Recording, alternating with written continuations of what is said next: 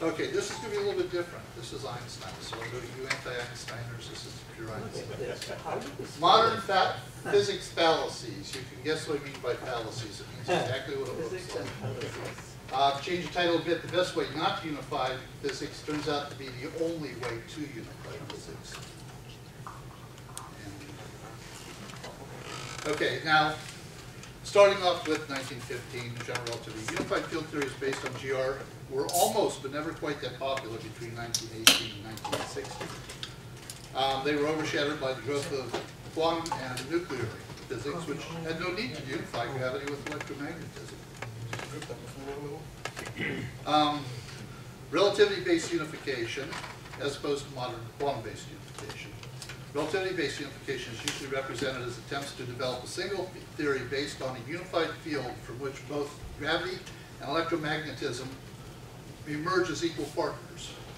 This is a fallacy of physics. General relativity came as such a great surprise in 1915 because physicists had been trying to explain matter on the basis of electricity since the 1890s, rather than, the electrons were electrically constructed, not gravitationally constructed. So everyone thought the next theory to be an electrical theory rather than a material theory. Einstein fooled them. Einstein successfully applied a Riemannian geometry to physical space, even though that idea even was 40 years old going back to Clifford. Einstein actually corroborated Newton's approach to explain matter by gravity by redefining the material basis on Riemannian curvature. That was the surprise. Not the use of Riemannian geometry. That was the surprise. Nor did the first attempts to extend GR come in the form of unifying gravity and electromagnetism. That's another fallacy. The first move toward unification resulted from the observation that the Riemannian geometry used by Einstein in general relativity was incomplete. Had a hidden variable or two. So the first unified field theories were really more attempts to generalize the geometry than to extend relativity to include electromagnetism. But then rapidly the two trends merged. 1917, the mathematicians Hessenberg and Levi-Civita were inspired by general relativity to expand Riemannian geometry. The physicist Hermann Weyl also began his theoretical research in 1917 from a strictly mathematical expansion of Riemannian geometry. He didn't do gauge theory until 1919, 2 years later, in an attempt to unify. Arthur Eddington then came along. He's better known for his confirmation light bending during the eclipse in 1919, but then he followed Weyl and developed a unification theory based on mathematical concept of an affine connection. That was 1921. Then the mathematician Élie Cartan developed an alternative geometry in 1923, and he applied that to physics in 1924. This led to Einstein's attempt to base unification on the idea of parallel transport using Cartan's geometry, which included an anti-symmetric portion of the Einstein tensor in 1929. So the mathematical expansion and generalization geometry just provided physicists a convenient way to include electromagnetism in the field equations. But by doing so, they totally missed the real problem with space. And all such attempts at unification are fundamentally wrong. More fallacies in physics. They're fallacies because they won't be challenged. There are a lot of fallacies in physics now because people are afraid to challenge them. In other words, they become fallacies. I know you got that when you said it. Now, all these men noticed that tensors used to represent metric curvature of spacetime was located at a point in space, but only took into account the continuity of the curvature through the point, rather than any specific physical characteristics of space-time at the point. So they're looking at the curvature in 3 dimensions of space. There's a tensor at that point, but it doesn't say anything about what's happening at the point or in the point. So they're all missing this. Noting this fact, new geometries were developed to include the intrinsic characteristics of the discrete points themselves to generalize Riemannian geometry, without affecting the extrinsic 3D Riemannian geometry of GR. So they left the Riemannian geometry as it was and only looked at geometry in those points. So the new point or intrinsic geometries were severely limited to the points without, one, addressing the point-to-point continuity of the Riemannian manifolds, introducing any new dimensions to space-time, or really specifying how Riemannian continuous geometry related to those discrete points in space.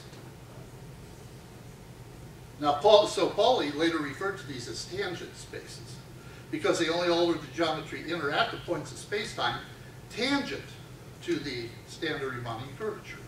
Otherwise, they became known as non-Riemannian geometries. But even these geometries missed the point because they treated points and the metric curvature differently. They took advantage of the geometrical problem of points but did not relate their solutions to the continuity through the points that was already adequately explained by the Riemannian metric that Einstein used.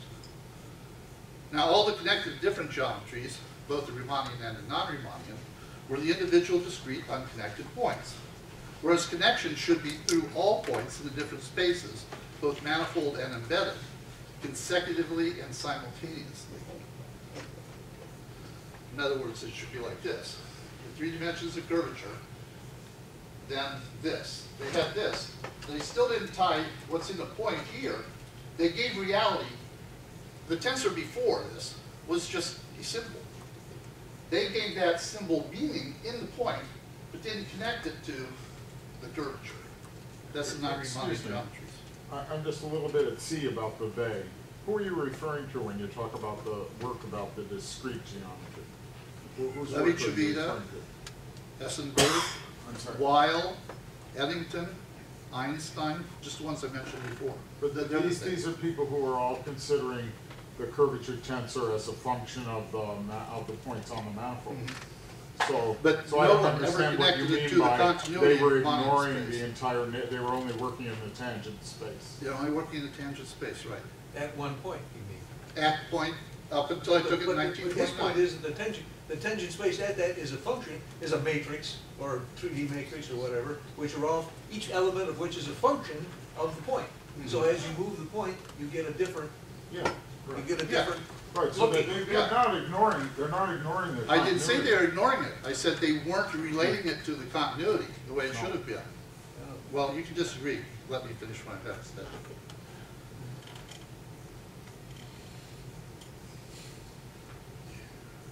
Okay. Next. On the other hand, Kaluza sought to solve the same problem of unifying GREM in 1921 by assuming that the 4-dimensional space-time continuum was embedded in a 5-dimensional manifold. Yet he made the same mistake. He didn't tie the points to each other in normal space-time. So this is what he did. Basically, these are points in space. He put little loops on them like this. There's your 3-dimensional space-time, and the 5th dimension would be up. But figure this is no space between these individual points. But along this loop, they're not connected. This loop isn't connected, that one, or that one, any surrounding it. Although he called this a cylindrical condition, because if you put it in a space-time diagram with the 5th dimension, you'd have the world line, and you'd have loops like this, so they form a cylinder. You can see it more easily here. But they weren't connected anywhere except through there. They weren't connected in the higher dimension. Then comes along Oscar Klein. 26 and 27 later, he expanded the republished paper, extending this to include quantum. He basically quantized those little loops. He noticed the 8th line, the little loops that are called those lines are called A-lines. He noticed they formed a periodicity that could be quantized, and thus the Kaluza-Klein theory was born. He did not, as a lot of superstring people tell you, he invented cylindricity. No, cylindricity was in Kaluza before Klein ever took it over. And Kaluza-Klein is not hyphenated single name. They're two people, they're different people, they never worked together, and according to Kaluza's son, they never even met. They never published anything together either. But Klein's quantum model just continued the closure problem of individual points. By having the loop, the higher space, the points were closed.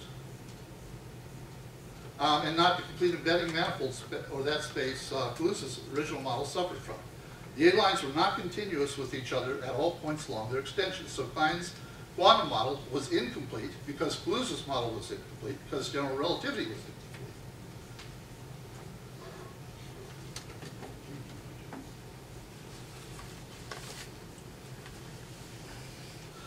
Now we have evolution, different evolution theories. Here are different hyperspace theories and their relationships, but they're extrinsic curvature. You have the intrinsic curvature theories. Here's the Einstein line leading to where I'm going. Then you have the different theories here, miscellaneous, and these are diagonally connected spaces. They're all related to it, but all these come together in 1945 with Schrödinger's work. Actually, Saxby did it independently. And then Einstein went with non-symmetric model that he'd done in 1925, but these are equivalent. So in a sense, Einstein's later non-symmetric model that I ended up with in 55 was a continuation of all this. There's another complete line of five-dimensional spaces that no one but me has ever heard of. And that's with Flint and his followers in England, at the University of London. There's a whole line there. Flint did everything. He quantized it and everything no one ever heard of. But I'm not going to get into him today, that's another story. Now, Einstein worked on a non-symmetric model until his death in 1955. But the calculations from his non-symmetric model for moving charged particles always yielded values that were too far, or far too small, infinitesimal, and by many orders of magnitude to account for electromagnetics. In other words, the non-symmetric was supposed to be electromagnetism, non-symmetric part of the Einstein tensor. But the values he got were way, way, way, way, way too small. And didn't matter whether they're charged or not, to boot. That's important. I'll come back to that later. Well, I guess I'm going to do it now. There's a very important reason for this discrepancy. It's due to the fact that Einstein and others were working towards unified field theory. They're working with an incomplete geometrical picture of space. And the manifolds, the embedding manifolds, that did not include both point and extension metric as equal connected geometrical parts. In other words, the same point extension or discrete continuity problem exists in mathematics, in geometry. It's missing from Riemannian geometry, the original, all the way back to Riemann. It's missing all the way back to Euclid. And it's a problem in mathematics right now, the infinitesimal problem. It's across the board. Science has been based on math fallacies for over 2 millennia. All geometry is based on mathematical fallacies. Many scientists only saw that geometry was incomplete when GR was developed, tried to take advantage of that incompleteness, developing the non-Riemannian geometries and tangent spaces. Then there's another group that actually looked at that a little bit, and those are called pseudo-Riemannian geometries. So there's another set of geometries in there completely. But no one actually tried to attack the real central problem of how discrete points could also be represented in continuously extended physical spaces. How can a discrete point be both discrete and continuous at the same time? That's still a problem. Even in arithmetic, on the number line, that is still a problem. One of the primary problems, according to a recent article by a mathematician. There is an answer to this dilemma. Physical space is dualistic. It requires both extension as well as point expression. Electromagnetism expresses both. Electricity is extension metric, whereas magnetism, with magnetic vector potential, is point. So it expresses both. But gravity only has metric extension, both Newtonian and Einsteinian gravity.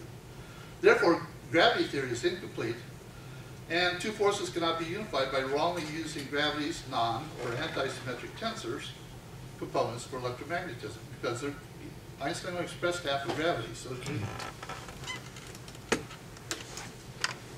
So, all present gravity theories are fallacies, because everyone just assumes without question that they are complete. And don't even get me started on the quantum theory. Did you notice parallels here with quantum theory, the difference between discrete and continuity? It's the same thing in quantum theory. You solve that and they unify quite easily.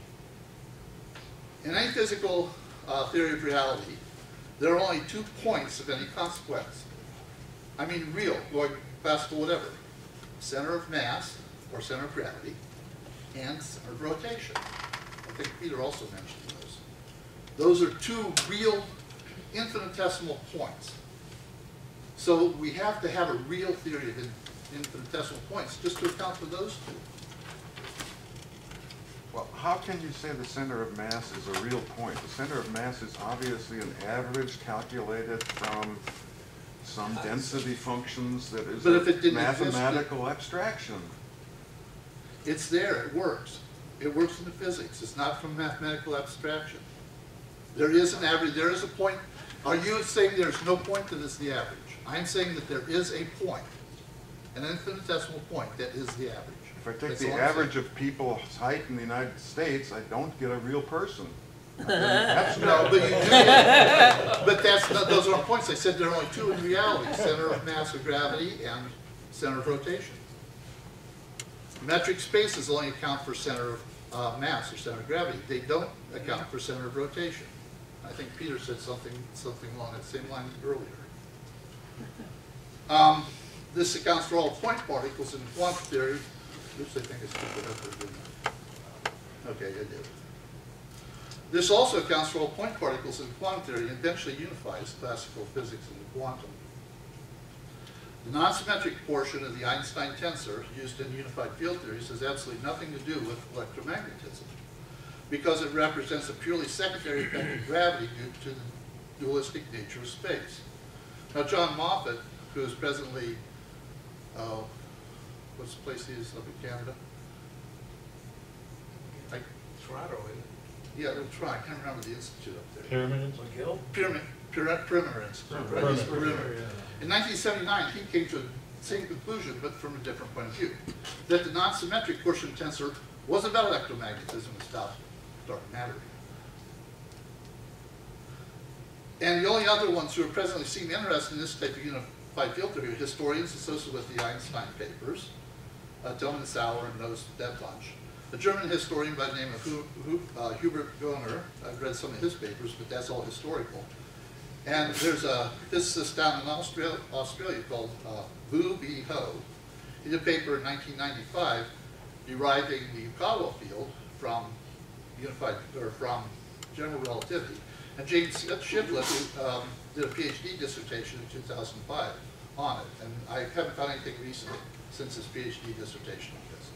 So this area of physics is almost completely ignored by the scientific community.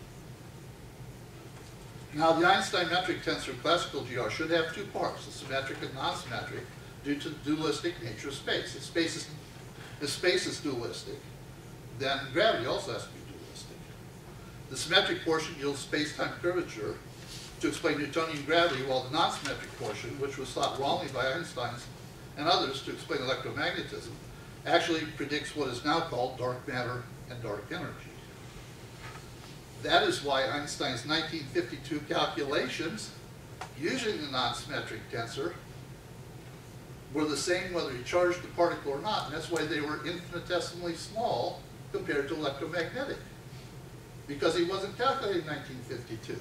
He's calculating the speed of Voyager leaving the solar system and having a few meters per second extra speed. Or he is calculating the speed of a satellite doing a slingshot around the Earth that picks up several centimeters per second extra speed. That's due to dark matter, dark energy. And that's what he actually calculated in 52. He could have predicted dark matter and dark energy then, if he wasn't so intent on using that to explain electromagnetism. Now, this means that normal baryonic matter is the source of all astronomical phenomena, both local and non-local, associated with dark matter and dark energy. Einstein's non-symmetric tensor has nothing to do with electromagnetism, but merely expresses the normal point geometry of space. Dark matter is non-local curvature, and dark energy is what I call the gravimetric vector potential. More on that in a moment. So basically what I'm saying is, you connect these points. You can only do it using 5-dimensional space. So now it accounts for the continuity through the point, as well as the characteristics of space at that point. You get 1. In classical electromagnetic theory, you get the magnetic vector potential. That's why you can't measure it in three-dimensional space. It's actually pointing to the fourth dimension space, or the fifth dimension space-time. And the gravimetric vector potential, that explains dark energy and inertia. It's dark energy outside the limits of a particle. Inside the particle, it's inertia. Now this actually replaces the need for a Higgs particle, because it's point by point by point, and what's the Higgs particle? It's point accounting of mass. You have the metric curvature like this, and then you have all the points in it. The points in it are the inertia. The metric curve is gravitational mass. A new simultaneity. That's a new simultaneity, principle of simultaneity. Now the gravimetric or gravitational and magnetic vector potentials are not intrinsic to the curvature at discrete points in space in the non-Riemannian tangent space-like fashion, but rather imply that curvature must be extrinsic. This all implies that you need a fifth embedding dimension. So you have to go right back to Riemann and look at that fifth embedding dimension. That hyperspatial structure, or at least an over-restricted abbreviated part of it, already exists in Kaluza's theory, 1921. Now Einstein actually saw this problem with Kaluza's model, and he attempted to fix it in 1938 with Bergman, but he didn't go far enough. And this is a diagram from their 38 paper. This is our 4D space-time. You put a parallel 4D space-time at some distance r0 from it. They proved mathematically that the physics in this four-dimensional space-time plane are equal to the physics in this four-dimensional space-time plane. And they left it at that. They didn't say anything about this fifth dimension. Is it closed, open? What form does it take? Had they done that, he could have unified physics right there. Now, Peter, here's our normal space. That's your red vector. Or if you want to look at it, Rauscher's and Tiller's 8-dimensional spaces. There's a 4-dimensional space. There's your other 4-dimensional space. That's 4-dimensional space that you would put off everyone else working on. Oh, Randall Sundrum. Think Randall Sundrum. I'll get back I like to your that. concept that you got this free space, but you have to, if I'm measuring this free space, I have to have another dimension to come down to put my ruler on. Yeah, in a sense, that's what it is. And so really it's a 5-dimensional space if you include time. It's also Gödel's theorem, because you have to go to a higher space to actually define the lower Yes, space. right. So I also throw that in, not in this one, but I throw it in elsewhere. Now Einstein reasoned that individual points were closed to Kaluza's 5D space. Individual points were, but the whole space was not in that model I just showed you. The higher dimension is closed as a whole with respect to 4-dimensional space-time, but they did not determine how it was closed or what effect that closure would have on a normal 4D space-time continuum. And when they did this, they kicked out Klein. That had nothing to do with Klein, because those were that R0 is macroscopic. So they've thrown out Klein. He comes back later to haunt, though. It seems as if physics is plagued with half solutions and half measures everywhere you look. Yet their model implies that an infinite number of parallel 4D spacetimes constitute specific thickness of such elements can exist without changing the physics of 4D space, our normal 4D spacetime. And what is done along that fifth direction affects the physics of 4-dimensional spacetime.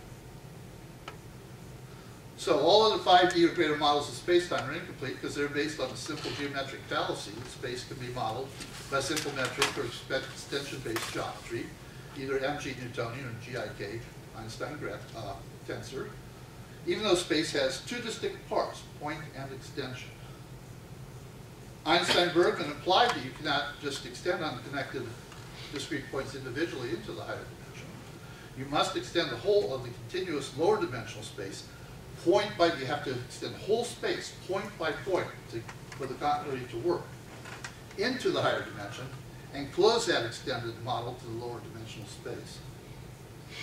So the one and only solution to this problem was implied by Einstein-Bergman in 1938, as well as by Riemann himself in his 1854 dissertation.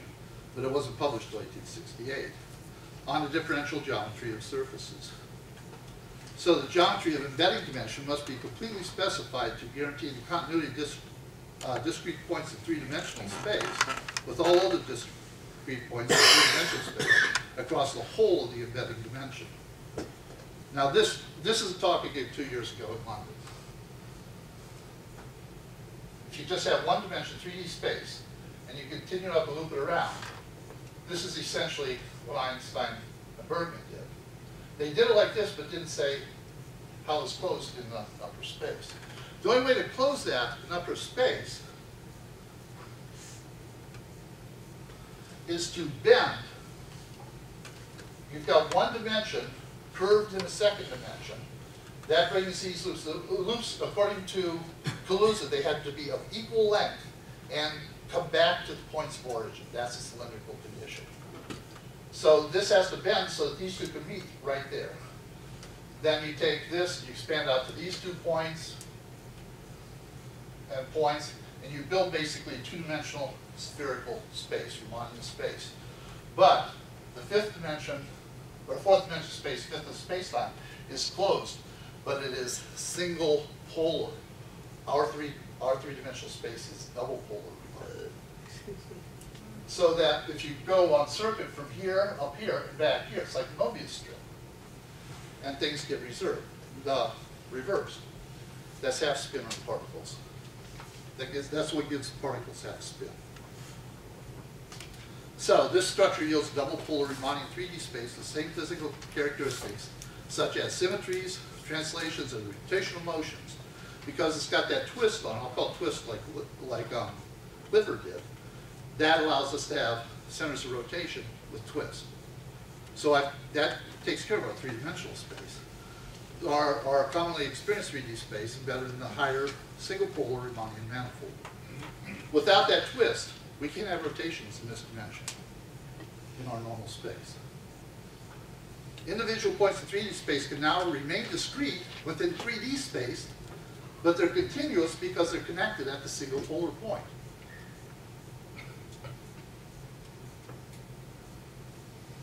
So now we have some conditions for any theory, unified field theory. We have all A lines are closed with respect to their origin points, and all A lines must be of equal length. That's the relaxed cylindrical conditions. I call them the Clifford conditions because this is the type of space he envisioned in his work in 1873 and afterwards. The one-dimensional A lines must be at least as long as our normal 3D space is big. That's macroscopic extension. In other words, the higher dimension, embedding dimension, is as big as our normal 3 dimensions of space. All A lines must pass through a single common point. This is the single polar Riemannian sphere. Then the Einstein condition in his Meaning of Relativity, which was written before he died, but published the year after he died. Any theory of this type must explain why we do not observe the higher dimensions. Well, why don't we? Because we're stuck in that, all matter is in that single sheet at the bottom. Matter does not extend. That's a higher dimensional extension of matter. It's not matter itself. So we can't think in that higher dimension. That's my next talk if I get time to it. Now, there are also some general rules of unification. Since there are two parts to space, point and extension, to our commonly experienced three-dimensional space, classical or Newtonian gravity must also be affected, as are electromagnetism and quantum. The extended part in quantum would be your quantum field, Higgs field, whatever you want to call it. And then the points are specified in quantum theory. So quantum theory is going in the same direction. When you do this to classical unified field theories, quantum theory and unified field theory in this manner, they're converging on each other. Anything that happens along the embedded dimension happens in the embedded dimensions. So, while non-symmetric point geometry portion of the Einstein gravity tensor yields dark matter and dark energy instead of electromagnetism, as Einstein and others originally thought, dark matter and dark energy cannot be logically understood unless a four-dimensional space is used. That four-dimensional space pops right out of this. Now, this is the example for dark matter and dark energy. This is a geometrical explanation. This was 6 years ago at the PIRT conference at Imperial College. This is reminding curvature of space. Here's your galaxy forming from a nebula. It forms first in the center and spreads outward like this. But it's three-dimensional. This is three-dimensional, and this is three-dimensional universe. The three-dimensional surface of our universe with positive curvature. But the galaxy is much stronger locally, so it should grow out tangentially. There's not enough attraction from the rest of matter in the universe to pull that down.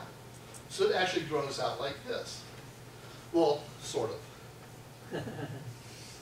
So what you'd have galactic core and a rim, tangential point of its center, but it has to be continuous with normal space, so normal space would end up like that. That leaves a dimensional gap in there. But that's not what we observe, is it? What we observe is no dimensional gap, and the galaxy is pulled down to give you this. There's your halo. The galaxy is pulled down to this three-dimensional surface. This is the Einstein radius of the universe. You can actually do some calculations. I calculated for Andromeda galaxy, that gap at the end of the galaxy would be like exactly 1/2 light year, very close to 1/2 light year gap. What pulls it down? It absorbs dark energy from the rest of the universe. And as it absorbs dark energy, in other words, the rest of the universe sort of like gets sucked in, bringing dark energy into it. That dark energy then is added to these speeds to bring them down, giving constant speed throughout the spiral orbs. And to see that geometrically, how do I get there? I just did that. What the black? Oh, I just said that. So this is very idealized. This is hand drawn. This is very idealized. The curves we see are something like this. There's variation here, but it's as if there's another core out there equal to this core, giving those constant speeds. So it's like a shadow core, but it's not really there. It's due to that non-local curvature of space that I just showed. This is normal gravity would be something like this. But if you take that in the Newtonian equation, which I'll give you in a minute, as mv cross gamma, where gamma is the curvature of the rest of the matter of the universe, collectively, and change that mv to kinetic energy, 1/2 mv squared, you get an inverse relationship to V. Now this D is due to the center core. So this D would be along this curve. But if it's inverse relation here, for energy, the graph is a straight line out here. You add these two together, and you get this type of curvature for your galaxies, the galaxy arm, for gravity, which is approximately. Now, there's a lot of variation depending on the galaxy. And as I said, I calculated for Andromeda, and this gap, that much dark energy. This is basically the amount of dark energy added right here. That's a distance that should be 1/2 light year. So it's that much dark energy coming in to speed up those outer arm planetary systems. So what we have then, a new equation. Not so new. I looked it up myself. Then I figured, well, that's so simple. Other people must have done it. Got in Google. A couple hours, I found something called the Heaviside equation.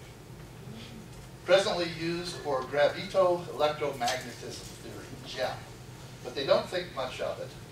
Well, they don't think much of it because it's totally misinterpreted. If you go back away and interpret this, in a sense, the way Heaviside did, that this is actually a centrifugal force from the rest of the universe, pulling outwards, equalizing everything. Heaviside had it right. The GEM modern theory got it wrong. So basically, that's Mach's principle. That's actually an expression of Mach's principle. Now, since this is three-dimensional, that's three-dimensional, the cross product has to throw a vector someplace, throws it into the higher dimension, the fourth dimension of space. And this explains both dark matter, as I just showed geometrically, and dark energy. But then this gets incorporated in here as lambda CDM in a tensor equation. Because the tensor equation, remember I said, the Einstein tensor is just based on metric, not on point. So you put the point in here, and that gives you lambda corresponds to this. And so basically then you have this energy stress tensor equal to a Einstein tensor with a symmetric and a non-symmetric portion. And I just used the hat to say the tensor splits it into 2 parts. Now, gravito-electromagnetism, as well as the torsion people also use the anti-symmetric tensor from Einstein's 1929 to explain torsional space, a fifth force of nature. But it's a misinterpretation.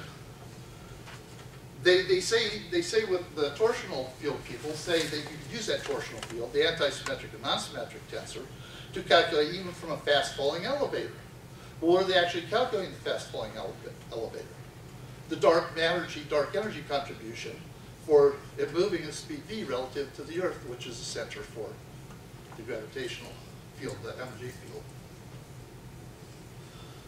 Okay. Now, Klein's idea that quantification of fifth dimensional quantized lower four-dimensional space-time is valid. But he's working from Kaluza's theory, which is grossly incomplete. But only under the new conditions. Now, this gives us a completely different thing. We have stacked sheets. The quanta are stacked sheets, like pages in a book. It's really the density of a single field in fifth dimension. The density increases exponentially, going away from our normal space, up around to the far reaches of that single pole in both directions. But now you have sheets. The sheets have an effective width, not a true width, an effective width. And that is where the quantum comes in. So basically that structure would look like this. Here's a drawing I showed you before, but now you put another, that second loop in the Einstein-Bergman, you put that on top and that encloses the loops. This has an effective width right here. That's the n equals 1 principal quantum number. The next sheet would be the n equals 2, and so on. Here's a simpler view of it. These were the sheets. This is Einstein-Bergman again. And you have, those are the loops, point-to-point loops, say be like this. And so I'm just enclosing that. Or if you want to think string theory, I'm just enclosing between these two sheets. This is not a real line. It's just a quantum. This is actually continuous in a higher dimension. And this would be the n equals 1 principal quantum number. And I'm including the Coulomb-Yau, so I can include superstring theory in this, because everything Coulomb-Yau does, you can do in that effective width. This is from 1980.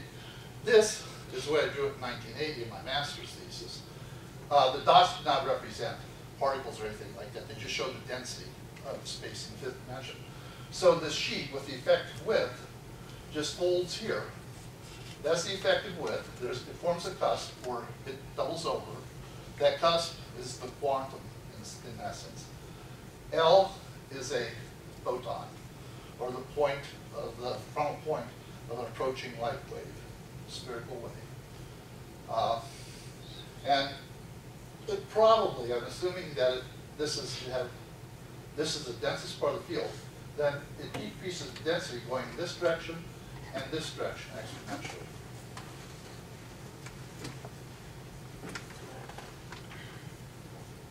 So this quantizes space-time curvature and unifies all of gravity.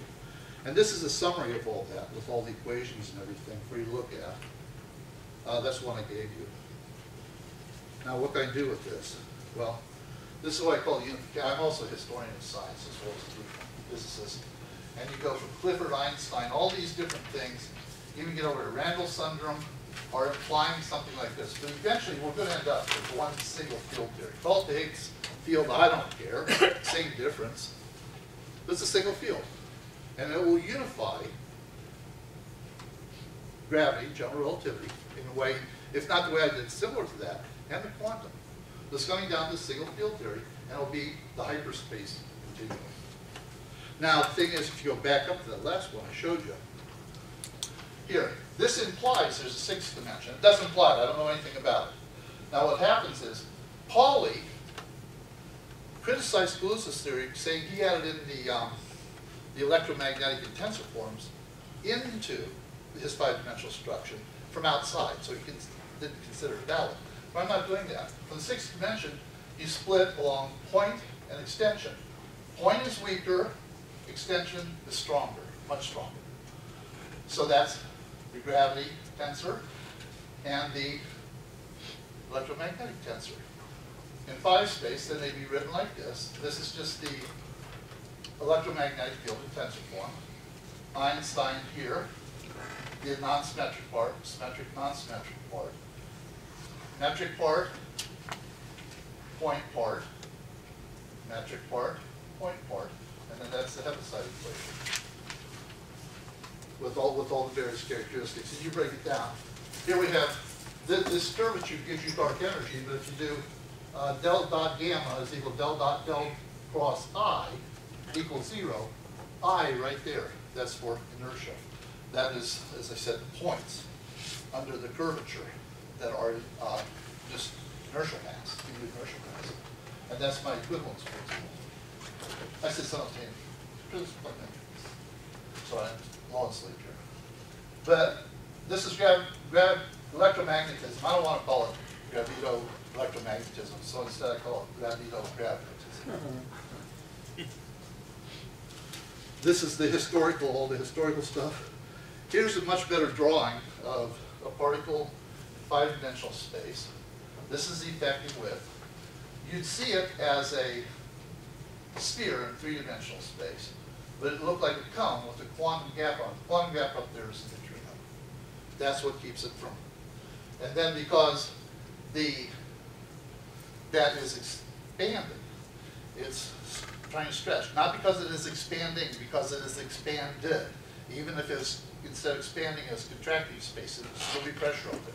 That pressure is pulling on the cap, which is causing a stress inside here, which is seen as a strain here, and that's the electric field. Then gravity field, in Kaluza's theory, you got a pore transformation. Pore transformation is just taking a cut here, and so you've got this, another particle here that pull up. That's why gravity is always attractive. Since this is pulling up here, a cut transformation gives you electric field in Kaluza's theory. So those work from Kaluza's theory. Then an electron would just, electron would just be a little hump that hasn't broken up because there's not enough there, so the overall curvature space is pressing down equally, giving it negative charge, and then with equal stresses. Antiparticle, this would be an antiparticle on the bottom side of the sheet, on the inside of the curve. Yukawa potential. You have shell model and fluid model of a nucleus. You can't put them together. One's structure, one's spherical fluid. Nope.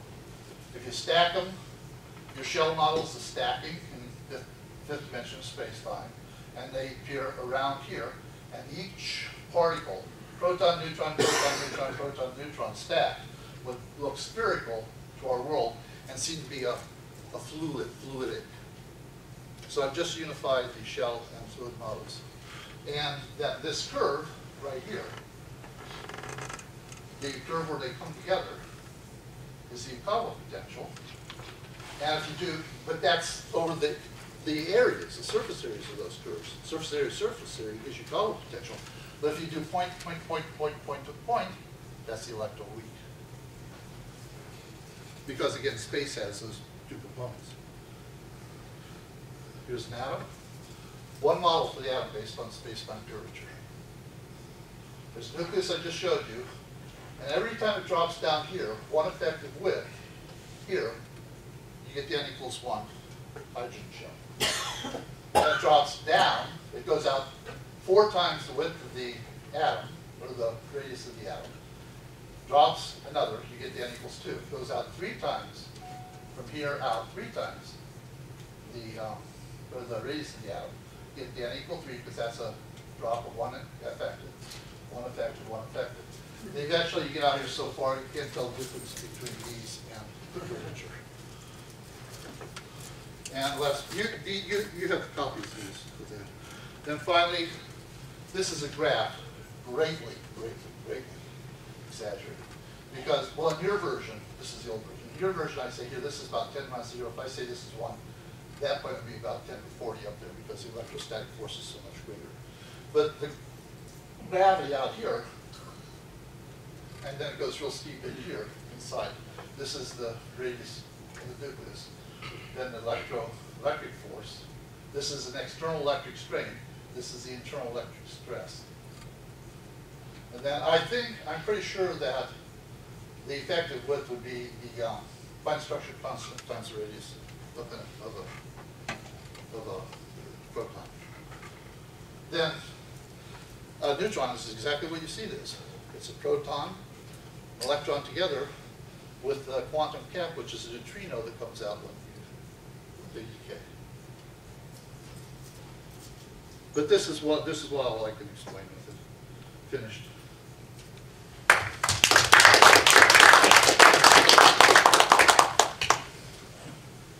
I'm looking at this sheet here, and I quite like the sort of symmetries between the electrical and the gravitational. You've got the same formulas, etc. down here. Now, if that is the case, shouldn't the electron charge dilate with what velocity as a mass dilates with velocity? You know what? No, it doesn't, because that portion, this portion here is constant. What happens, as say a proton is moving, electron, any charged particle is moving, a Lorentz-Fitzgerald contracts. When it contracts down, if while still contracting down, right, and it hits another proton, say, you don't see anything. It's just a classical connection. But if it goes down the direction it's traveled, if it contracts down, wait, let me finish. If it contracts down to this width and then hits another proton, you see the stresses inside, the electrical stresses inside the other proton split up in thirds. Negative 1/3, negative 1/3, negative 1/3, negative 1/3, positive 1/3 from the collision. They're your three quarks. They're the Lorentz-Fitzgerald contraction, and not three separate particles. But this part doesn't contract. Only the outside contracts. So it always has the same charge. How does quantum measurement work in your model? Pardon? How does quantum measurement work in your model? Like, what is That's too what much. does the double slit experiment look like in your model? Be the same. I've redefined the quantum that this actually incorporates particle theory. It's just that the only real particles are ones with half spin. All the others are just intermediate particles until they break up into real particles. But I can take the whole, the way I set that up where I showed you the Higgs particle and everything is, I can more or less bring in the whole standard model. Yeah, but what I'm wondering is about It wouldn't make any difference in in this. quantum interference effects. Do you have models for particles, which are these extended things in space-time, and maybe there's a geometric picture of how those interference effects occur using your model? Yeah. Yeah, but it wouldn't change the way it's seen in any way other than it's explained at present. Like I say, this incorporates, all I've done in quantum theory is I've changed the philosophical interpretation of it. I haven't changed it, and that allows me to incorporate it in here. I hinted at the way I do it. It's really extensive. I mean, I've written 2 books on this. They're e-books if you want to buy them from Amazon. But I've got like 66 papers now on academia.edu and 44 presentations. So you can look up all this stuff. I've been doing this like for this really good stuff just in the past 10 years. So you look up all my papers, and I explain more in those other papers. But I do take account the measurement problem. It's just it's a lot more long, convoluted explanation. Where do you find your papers? Academia.edu. Academia.edu. And then I also have a web page, neurocosmology. Neurocosmology.net. That's my web page. That'll have a few things on that aren't at academia.edu. Academia.edu is one of those sites that's countering archive. I've been banned from archive. Yeah, well, so I have everything in. Yes, David. Yeah, I'd like to make a comment. Okay. I'd like to make a comment. Sure. I'm not asking a question. It's about this discreteness and continuity in space. And now, I'm saying what, I wasn't even considering that question, but If space is fundamentally discrete and yet it is a non-conserved quantity, then that discreteness has to be reconstructed endlessly, which looks like continuity, but it isn't continuity. Endless reconstruction isn't continuity, but it's got all the other aspects that continuity. I think I answered that. And that's what I would say is the reason for why space is discrete and continuous kind of thing. But, as I said, that's a sheet. And it's either expanded, expanding, or contracted. It's expanded, which means it's got that pressure to give charge and everything, and gravitational. But, how would the fourth dimension expand? It wouldn't expand all in one direction. The bottom and top, the bottom of the curvature would expand in this direction, top and down. So one's like positive dark energy, and the other one's like negative dark Wait, I'm energy. not talking about That would be your reconstruction. I'm just talking about space. Just space as a concept. Endlessly reconstructs itself. Well, I'm saying that's the endlessly reconstruction, is that expansion. Yeah, but I'm going saying, opposite in different sure, directions. that's your particular model of how you would explain that. I'm just saying that as a concept about space makes sense of its continuity and discreteness problem. Yeah. That's just But a separate I'd say that is an internal three-dimensional interpretation. Because Einstein's problem, I'm not going to get time to do my whole consciousness thing, but Einstein's problem, he said, unless we can detect this, we can't detect this because we're using three-dimensional instruments. We can't detect this higher space. We have all kinds of evidence of it. De Broglie's pilot wave, the longitudinal wave from electromagnetism. They're the ones that had, as the wave travels out three-dimensional space, this way, transversely, there's a portion that goes longitudinally up that way. That's the longitudinal portion of the electromagnetic wave, which has been predicted. That's De Broglie's pilot wave, Vigier, pilot wave and everything. They're up there. But we can't detect them because they're in that space. We do detect it. It's the intuition part of our consciousness, or if you like the paranormal, it's ESP. Same difference. James, in view of this single field theory in the context of nuclear reactions, that slide you showed earlier, have you obtained any insight that might help explain the cold fusion phenomenon?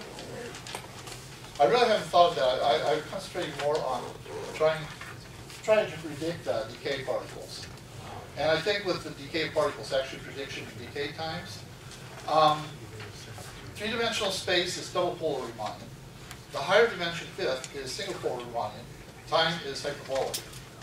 So if that curvature for energy conditions doesn't come and meet exactly the way it should, it falls short and there's a gap going into the future along that curve, same type curve in the future. And then that would cause the particle to decay. I'm just trying to find a way to calculate that. I've only thought a little bit on the cold fusion problem, not a whole lot. Go ahead.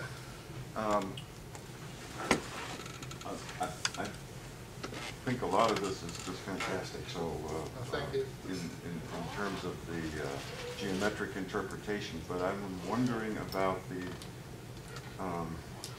problem altogether of integrating gravity and electricity. And the reason why is because I heard an excellent... Nature is one, it's not a bunch of different things. Well, that may be it, but I heard a lecture by Feynman, actually, came to visit Berkeley once, and he very carefully explained how all we ever measure is through electromagnetic instruments.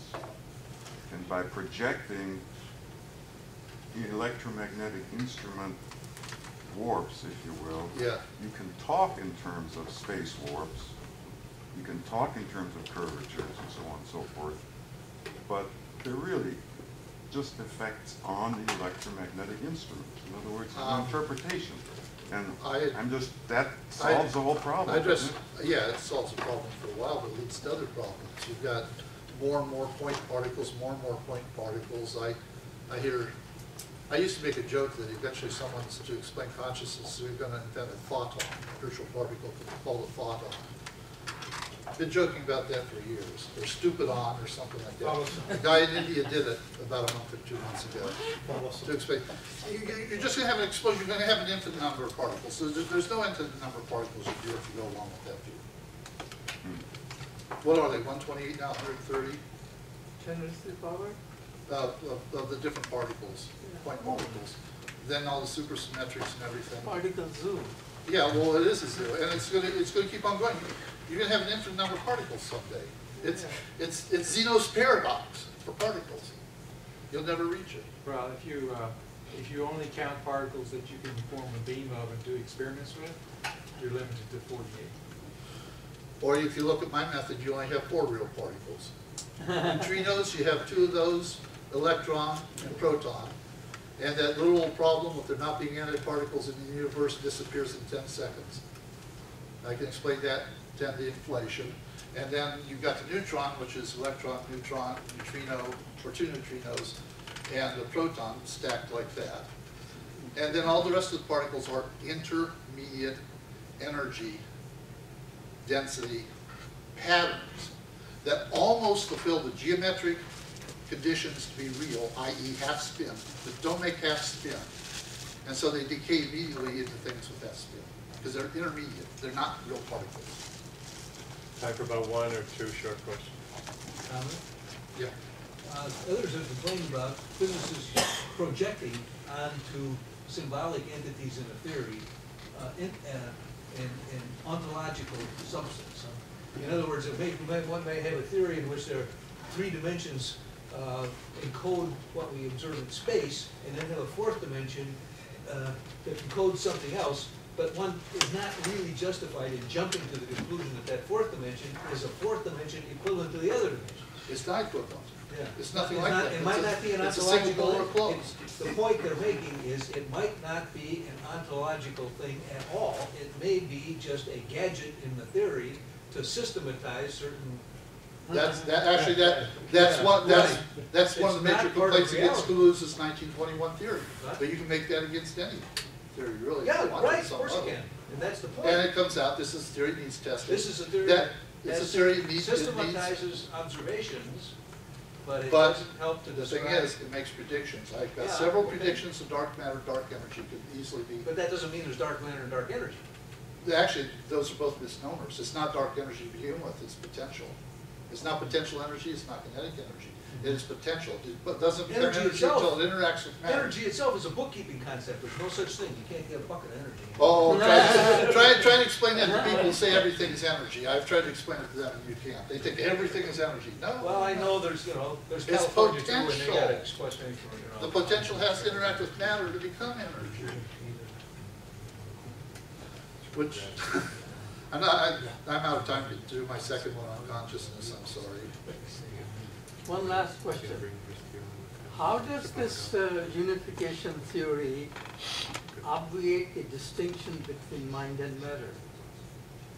That's the talk that I was supposed to do, a short talk for 20 minutes, and that's exactly what that talk was about. So it does obviate it? Does end the mind-matter distinction?